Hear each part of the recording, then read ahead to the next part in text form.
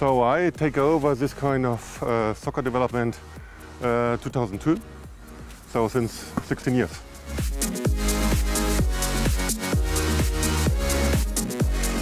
So many years ago, before 1986, the ball was from Genie leather.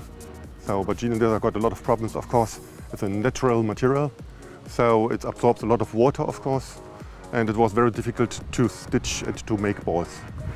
Since 1986, the world was changed and it was used synthetic leather, textile coated materials for the ball surfaces and the outer shell. And from this point, everything has changed. It was able to change properties of the ball, rebound properties, and playing behaviors of the ball. So the Covestro materials be in the outer shell of the ball material. So we're talking here about around 1 millimeter, 1.1 millimeter of the outer shell.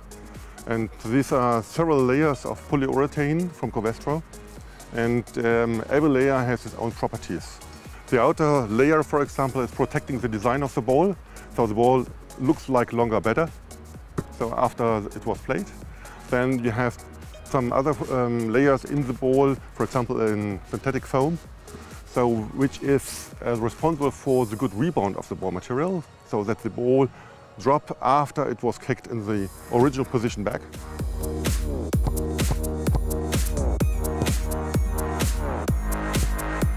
Yeah, we have also this kind of glue which is used to glue the panels together.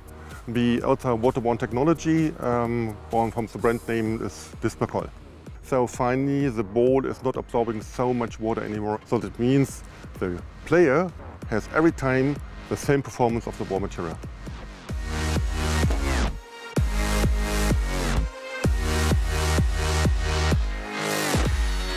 If we look to the future, a soccer ball in the future maybe have totally different kind of performances. I think maybe will have the same weight, will have the same size, but I think it will be much more electronic inside. So you could detect immediately where is the ball, at every place, at every second, how fast and how strong the player kicked the ball. So there will be definitely more electronic in the ball.